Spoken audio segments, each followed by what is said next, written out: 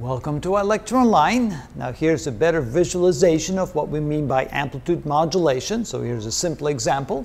Let's say that we have a function in the time domain. Here's a sinusoidal function that represents a signal that we want to transmit. Now it doesn't have to have a uniform amplitude or uniform frequency. It can change however you want it to change, but this is what we're trying to transmit. And so the Fourier transform will look something like this in the frequency domain. So let's go ahead and put the vertical axis in there. So that would be the Fourier transform. This would be the frequency. You can see it has a certain amplitude and certain width, and that's the signal that's going to be broadcasted or transmitted. Now what you want to do is you want to put that at a particular frequency, because if you want to transmit multiple broadcasts, you have to have each of them on a separate frequency band. And so you want to go ahead and then have a frequency shift in the frequency domain. We know we can do that by multiplying the function in the time domain by a cosine of omega t.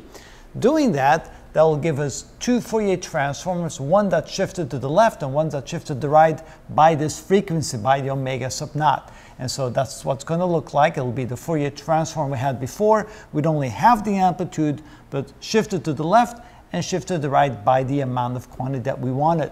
So we can have multiple signals like that multiplied by multiple cosine functions, each with a different frequency, and so all these transmissions can then be put at a different frequency band so they don't interfere with one another. Now notice you still have the general shape of the original signal that gives you the amplitude envelope of the cosine function.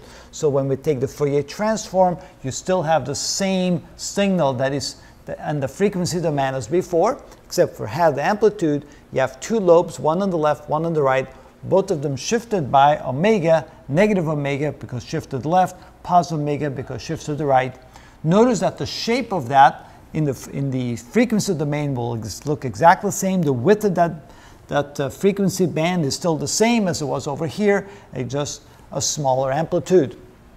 And so the amount of the shift is determined by the frequency of the signal superimposed or multiplied by the initial function in the time domain that we're trying to transmit. If you want to shift it more, you have a higher frequency shifted further to the left and further to the right. If you want to shift it less, then you have a smaller frequency here, and that will then give you less of a shift. And that's what we mean by amplitude modulation, when you want to transmit carrier signals like this at different frequencies. That's how it's done.